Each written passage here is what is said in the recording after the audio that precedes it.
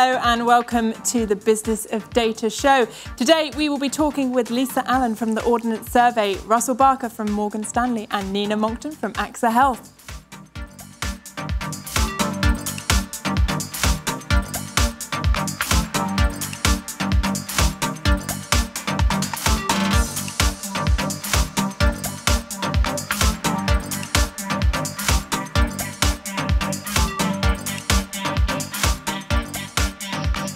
Hello there, my name's Catherine and I'm the Content and Community Manager here within the Business of Data team at Crinium. It's a pleasure to have you joining us today.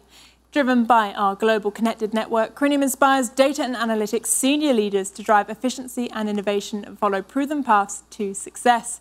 The Business of Data show is just one of the many formats that we showcase thought-leading insights from senior data and analytics executives. In each episode, we'll discuss the latest industry news and research and explore the hottest topics, challenges and opportunities. And on that note, we'd love to hear from you. If you have thoughts, questions, or perhaps a topic you'd like us to cover in future episodes, please do email them over to the bod@criniumgroup.com. Now, with all of that said and done, let's get today's episode on the road. Today, we are looking into the world of digital, specifically transformation and innovation. In the age of COVID-19, organisations that had yet to invest in digital transformation found themselves scrambling to catch up with their digitally enabled competitors. As a result, most, if not all, organisations are now on their way to digitalising business-critical processes, workflows and client-facing operations. In this episode, we ask, what have been the lessons learnt from the events of 2020? How did the pandemic enable transformation to occur faster than in usual times? What challenges are still being worked through? And what can data and analytics leaders be doing today to capitalise on the new appetite for digitalisation in the business community? Now, today I am joined by three brilliant thought leaders. Now, joining me first in the studio is Ordnance Survey's Head of Data Analytics Services, Lisa Allen. Now, Lisa recently appeared within one of our Business of Data podcast episodes, so I'm very excited that I'm able to chat with her again today, all about digital. Lisa, thank you so much for joining me today. I'm so excited to be able to chat to you further after our lovely podcast episode the other day. Yeah, it's great to be here. Fantastic. Now, Lisa, I'm going to dive straight into my first question here. In a recent study we conducted, 60% of data analytics leaders said they saw a demand for data in their organisation rise due to COVID-19. Now, I know from our previous conversations that you've been doing some wonderful work and really interesting work within the Ordnance Survey to help fight against COVID. But how did you deal with that surge in the demand for data? Yeah, it's a great question. I think, well, for us, we're geared up for such emergencies. So our response, I'd say, was split into three areas. So first of all, we've got a public sector geospatial agreement, which is our contract to supply geospatial data and services to government. And in that is something called a mapping for emergencies. So it's a free service that we support the resilience community with. So these are Cat 1 and Cat 2 responders. Mm-hmm. So they're like your emergency services, your local authorities, the NHS, health and safety executives. And that means we're available 24 hours in an emergency. So we've been supporting them with their response. So far under this agreement, we've responded to about 160 asks. Do you want me to go into what those are? Yes, absolutely. Please do. Yeah. So it means we've been providing some basic maps and plotting of data. We've been doing data matching, which has been especially important for the addressing during pandemic to ensure the letters went out to the vulnerable. We've also been supplying data on points of interest like customers, to our customers like on care homes or supermarkets. And we've had specific asks for data, for example, identification of a hard standard which met a certain criteria, or other requests like how many pharmacies there are or what's the certain distance to supermarkets. So there's all sort of things we've been doing on the data response. Shall I go into some of the analytical response we've been doing too? Yeah, that would be fantastic. So we're on the analytical side of things. Excellent. So on the analytical side, we've been doing things with other organisations like the Office of National Statistics. So we've had our data scientists did some work looking at access to green spaces, and that's been really important during this time when we've all been locked up, really. So we've been working with them. We've got something called a address-based product, which has 29 million residential addresses in. And we've been using our data on our unique property references and our green spaces, which is about parks and gardens. And some of the interesting facts that came out of that is that older people were among most likely to have access to outside space. And I'm just trying to find my facts now, sorry. And so, yeah, so just 8% of people over 65 didn't have access to a private outdoor garden. And more than a quarter of people, about 28% in Great Britain, live within a 5-minute walk to somewhere, a green space or a public park, while about 72% live fewer than 15 minutes away. So I think, I don't know about you, but for me, getting outside during this pandemic has been really key for me. Yeah, and so the last area I think we've had to really adapt is about how we supply our data. So there's been lots of private companies supplying government or working with government with the response. You know, it's not just been a government response, it's been a whole country response, hasn't it? So we've adapted our licenses actually, because at the moment that public sector geospatial agreement covers the government. So we've adapted when we've ended up doing a COVID license to make sure we can, those private companies can work with the government to help in that response. So we don't miss on that opportunity. Yeah, so it's been a busy time, but I don't, for us, business as usual hasn't stopped either. So. Yeah. For us, we've had in the office, we've had them doing data improvements and things like that. So we've made something like 500 improvements to our water network, this is all the rivers. And we've also made improvements to like naming of thousands of construction sites and things like that. So we haven't wasted that time either. So yeah, it's been a really busy time. A really busy time, I feel like, is the understatement of the century, but brilliant to hear. So now, Lisa, just before I let you go today, obviously the whole episode here is about digital, and as we've spoken before, 200-year-old legacy is what you're dealing with, and I'd love for you to be able to answer for the audience what you have been doing to overcome the challenges of when analogue meets digital.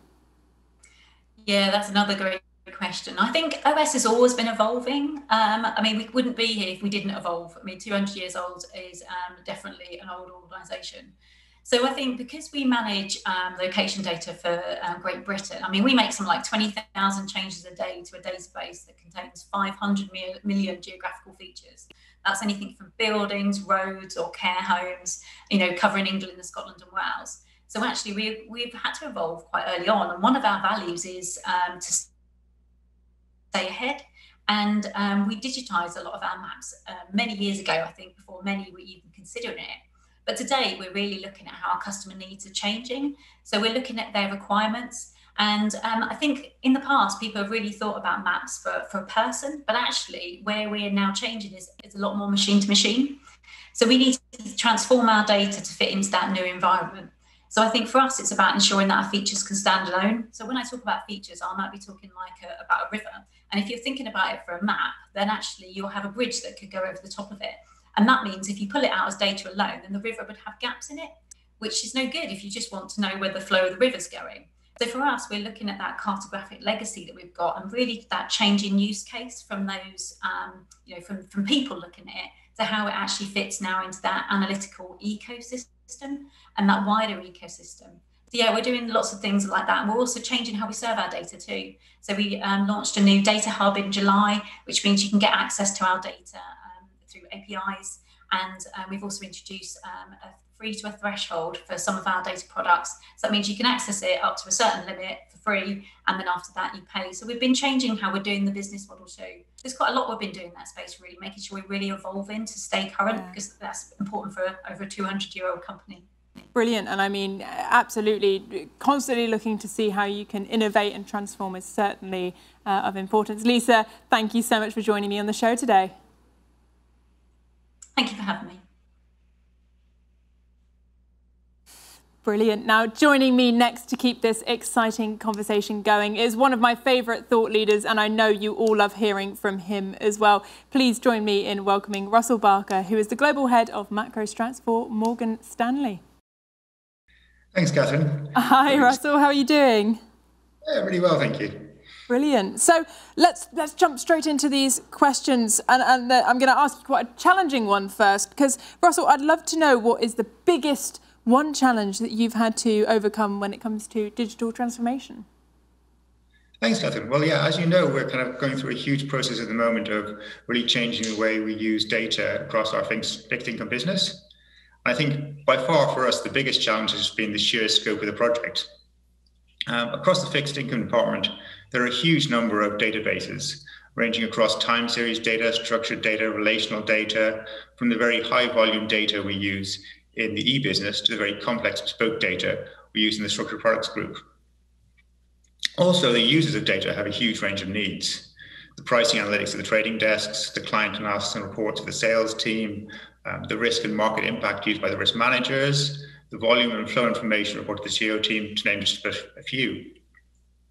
And we wanted to build a single consistent data framework across the whole department, encompassing all these diverse data sources that could be used to satisfy the needs of the entire user base. So to do this, we spent a long time talking to people about their data uses and issues, all the way from very senior management to the individual salespeople, traders, risk managers, and our partners in finance. Doing this, we kind of identified some common themes. The first one being the ability to discover data, what data is available. With a large number of individualistic sources, it can be very hard for people to know where to look for data and which source to use. Access to data was another one. Once again, where they had a huge number of different systems, access to which can require very specialist knowledge. Next was data quality. It's obviously very important for people to be able to trust the data they use. And finally, data controls, which is kind of becoming more and more a big issue. People want to know what they can do with data, who they can share it with, what are the rules and regs around it. Absolutely. So we started by, oh, sorry. No, carry on. Sorry, yeah. We started by giving users a single place where they could search for data with access to consistent metadata sets. So metadata was kind of key to our strategy. By recording good metadata and keeping that consistent, we were able to record things like the quality of the data, the update frequency, the original source of the data, subsequent lineage, how much historical data is available, and any usage restrictions. This allows people to know what they can do with the data, what's there, and how confident they can be to use it. On top of this, we built a single entry point across all of the data. So once users had discovered what data was available, they could get access to it without having to know the intricacies of the underlying system. And finally, we gave people a single place where they could not only access data, but also access the firm's internal analytics and get access to a whole suite of data analytics and machine learning tools, and then easily publish any tooling or analysis they built on top of this. In tangent to that, we also worked on data quality, so providing a single hub for all data quality controls, where people can go and see the status of any fixed income data and request new data quality controls and reports on this data.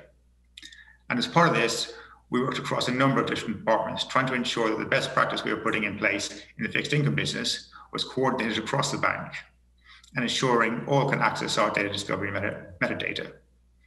We also worked with senior people across the company to construct a data control framework around issues such as data ownership, data accessibility, sharing data sourcing. So as I'm sure you can imagine, a transformation of this scale comes with a fair share of challenges, not just technical challenges, but also challenges that arise from working with such a diverse user base. In fact, if I was going to give you one takeaway from all of this, we found really the best way to meet these challenges is to engage with stakeholders as early as possible and get them to feel not just a sense of ownership, but also a sense of genuine excitement about the project. And I think that's completely valid. And what you said there during your answer, I think is the issue of managing passion, because you get very excited people, they want to be data-driven now. I think that's less and less of a concern for many companies. It's no longer let's be data-driven, but actually managing that, because you want people to be accessing quality data. You want them to be accessing it from a source of truth that you trust and can use properly. So actually, I think what's really interesting about your answer there is that passion management, to make sure everyone is singing from the same hymn sheet, as they say. And Russell, a kind of follow-up question then, as you mentioned stakeholders there, is whenever there is a new adoption of technology or process, I think change is scary, and it's scary to us all.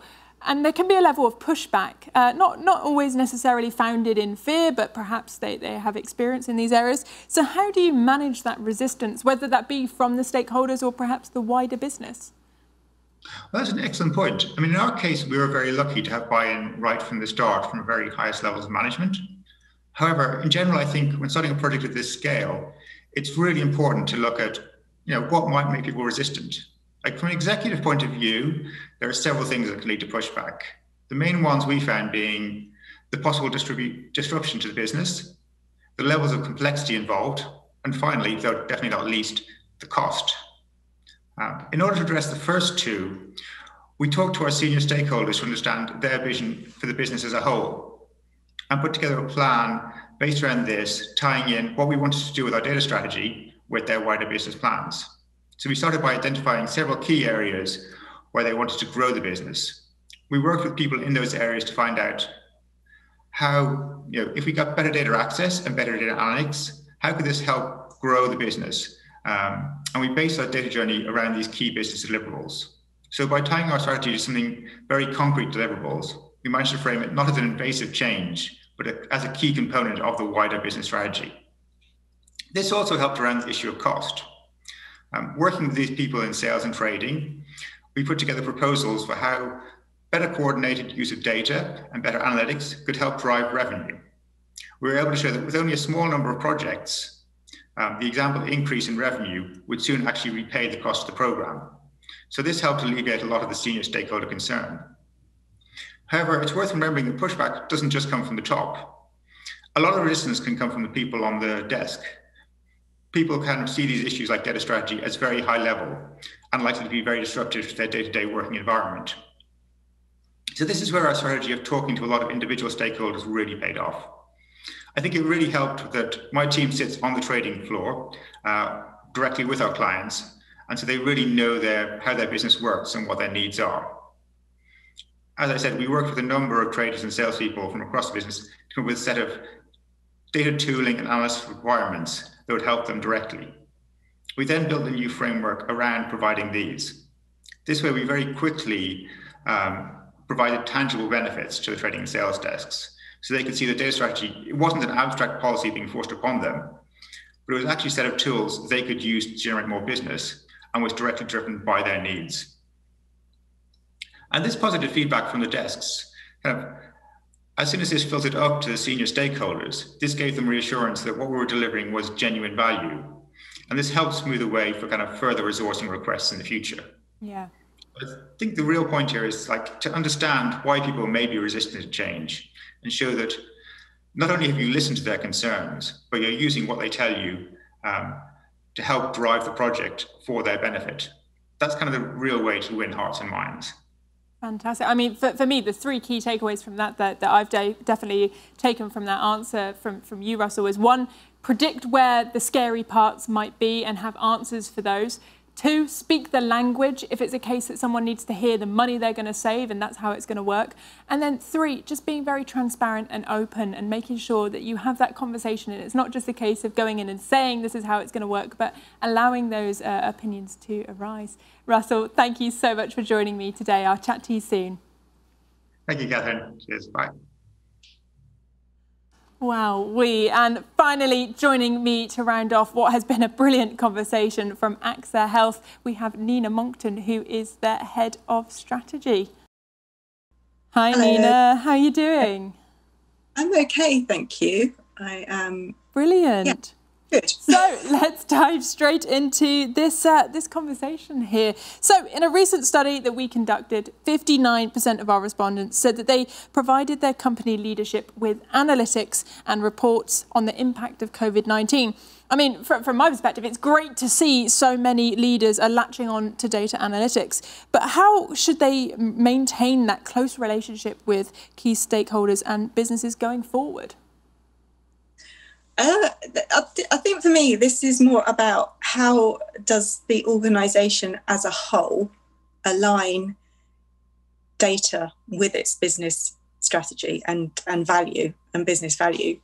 So really, I think what should be happening in an ideal situation is that your business strategy, the way that the organisation is run, and the values of the organisation are taking into account how data and digital can support those objectives as to what you're trying to achieve. And that for me is where the link happens. And if that is clear, then it really helps the business to engage with data and what it can deliver. I think another thing that is really important is and there's been plenty of research done on this to say that this is the case. But where you have somebody within the exec team who is sponsoring data, or who is actually a data expert, it tends to make things easier. So that translation as to what the business is trying to do and how data and digital can help achieve that, it becomes a bit more oiled, I suppose. I think another thing that is worth considering is, do you have the right organisational structure? And I think that's really critical. And I think along with, is there someone on the exec team who's championed this data?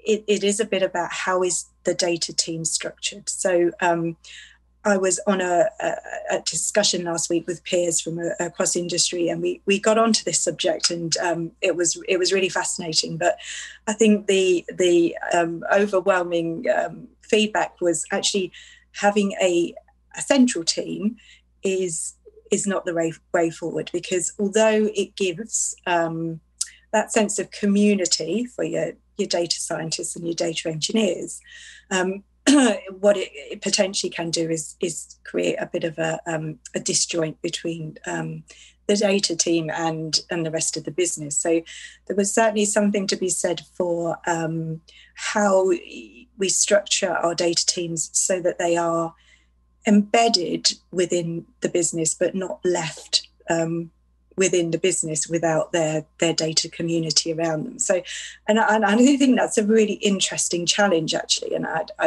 I'm not sure that certainly nobody on the call had absolutely cracked it, because there are obviously pros and cons with each way. But certainly there's an overwhelming sort of feeling coming that this sort of more hybrid approach to a bit central and some things happening within business units is the way to move forward. But and I think another thing is finding champions within the business. There's nothing more powerful than somebody from within the business talking about how analytics has helped their team to be more efficient or to make better decisions. That's really one of the ways to really engage with the rest of the business, because then they hear that and they want a bit of it as well. So I think that's probably all I've got to say on that one. Super. I mean, what better way to sell your story than to have champions, as you say, giving case studies? I mean, it means you can sit there and say, well, yeah, this is what we do, and they can really translate that into a language that they understand and they value as well. So, Nina, I'm keen to know, what digital transformations does AXA have on its horizon over the next year? Like all organisations, I would suggest at the moment, one of the things that we are thinking about very much is workforce and workplace, and AXA Health is really thinking about a post-COVID progressive smart working solution. So obviously that requires new capabilities, technologies, processes, and it's more than simply carry on working at home and maybe come into the office a couple of times a week. So I think that's probably one of the biggest things that we're looking at the moment. And also I'd have thought a lot of organisations are looking at this and how we future work. COVID has, if nothing else, accelerated the notion of the traditional being in the office, hasn't it? And then I suppose the other thing we're looking at is big data and how we use it to customise products, reevaluate pricing and underwriting. And also, because we're a health company, obviously we're very, very interested in making sure that we're doing the absolute best and centre of excellence in things like data privacy, security, but also we're an organisation. We're not just a health insurer. We also provide wellbeing services. So the really exciting thing about the technology and big data and what you can do with it for us is about how we can support people to be healthy, rather than simply looking at what happens once somebody needs some intervention. So that's really interesting, and how we might start using wearables and sensors to support people to live healthy lives. And I think as well, digital is really going to help with the personalisation. That's a standard thing. That's what everybody's really looking at. But that personalisation from a pricing and experience perspective. And then I guess the other thing that is what, again, everyone's looking at is how we make processes more efficient and actually more robust. So using data and AI to improve, not just do the job, but also improve the data that we're collecting, because that in turn means we can do better things with the data, but also have that deeper understanding of our customers and how they're using our services and where they're struggling with using our services, and we can make things better for them. Super. Well, that sounds like an exciting, fully packed 12 months. So I'll definitely book you in for a conversation this time next year, and we'll see where you are and where you're going next. Nina, thank you so much for joining me on the show. Thanks. How we get through so much content in such a short space of time, I will never know. But what I really found of interest was how fast these executives have moved in their digital transformation journey, and just how much they've got planned for the future as well. So thank you again to all of our brilliant thought leaders for their contributions. Now, next time, we'll be talking all about leading a data-driven COVID-19 recovery, just as we have done this time. We'll be joined by expert thought leaders to help us dive deep into the challenges and opportunities. Be sure to subscribe to our Business of Data YouTube channel, follow us on our page on LinkedIn, and of course, come and visit us at the Business of Data platform as well for more great content, insights, and connections. As always, stay safe, stay well, and we'll see you next time.